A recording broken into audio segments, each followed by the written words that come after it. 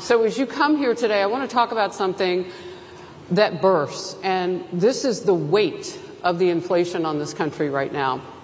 The nonprofit Money Management International recently released data from its mid-year analysis that we have found a 52% rise in people who are seeking counseling for being in credit debt.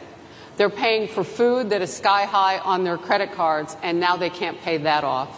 The credit counseling nonprofit MMI, as I said, is saying now that they've seen surges that they haven't seen since we were in a pandemic of people in financial trouble.